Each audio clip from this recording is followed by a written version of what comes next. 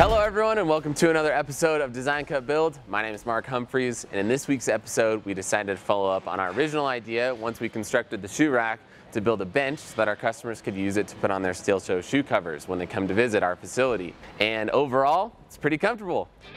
The majority of the bench is made up of 3/16 hot rolled mild steel. We cut out the design file at 40 amps running about 50 inches per minute. This produced a great cut quality that made preparing the parts for welding very easy.